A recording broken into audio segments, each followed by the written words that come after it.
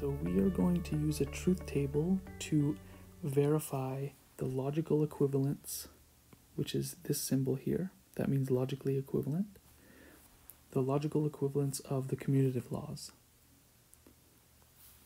So the disjunction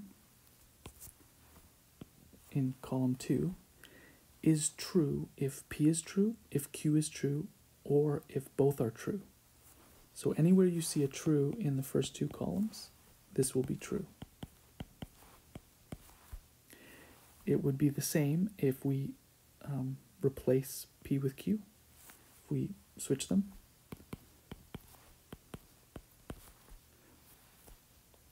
Now the conjunction, P and Q, it's actually better to look at this in terms of it being false.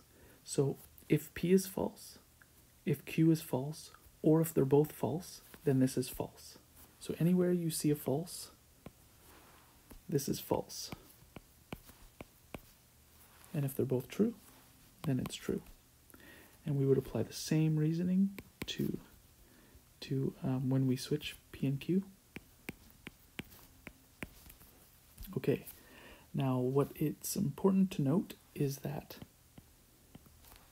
these columns are the same, and that means that they are logically equivalent. These are the same, so they are logically equivalent.